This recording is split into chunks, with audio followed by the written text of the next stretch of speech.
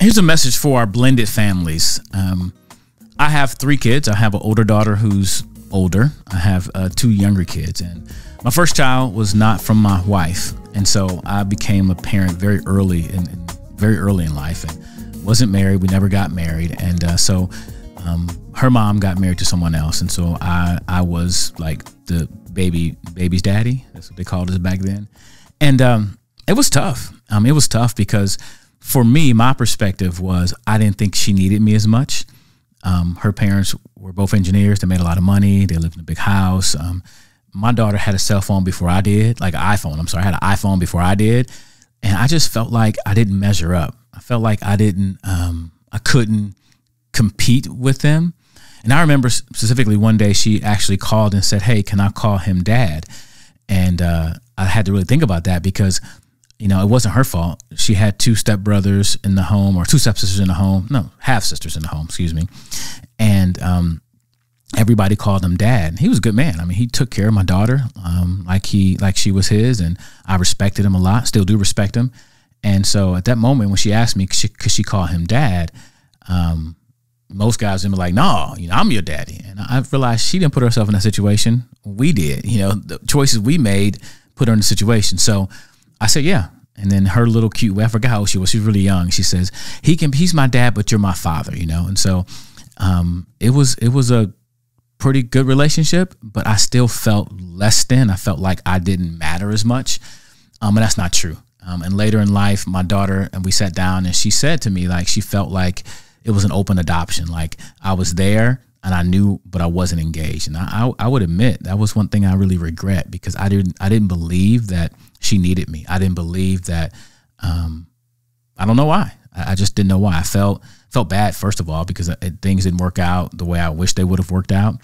And so I'm telling you the story because I made a video about what I think the most important thing is for parents to do, and that's to show up.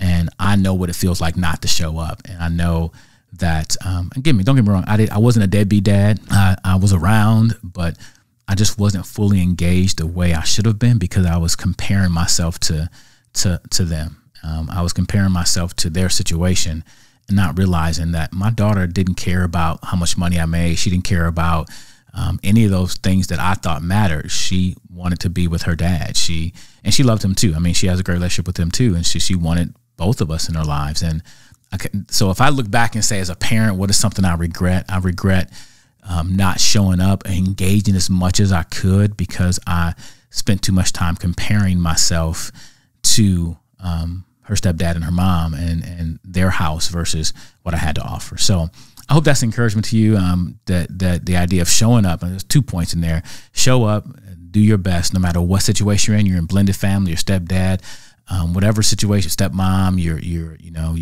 whatever the case may be, your baby's mama, baby's daddy.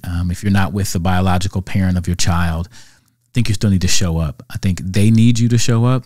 And let me I just say, I've worked with so many kids over the years, and I see just some of the bitterness between the two, the biological mom and dad, and I think that makes the kids suffer even more. I'm very grateful to say that we didn't have any of that bitterness. We didn't fight like that. We didn't have any altercations, and I'm blessed by that. But I think there's something that parents need to work on. If you're in that situation, I was taught, that I should always honor the mother of my child, even if we're not together. And somebody said, especially because she's a girl, because you want her to see how a woman should be treated.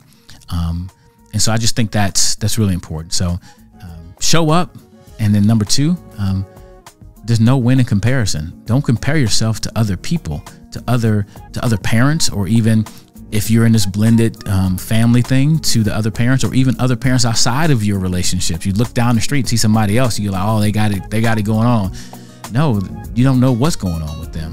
And so I'm just sharing that story to share with you that it's very, very important, no matter what situation you're in, to show up. And showing up is a choice. And like I always say, when you make better choices, you will live a better life. In this situation, so will your kids. So choose well. Oh, yeah.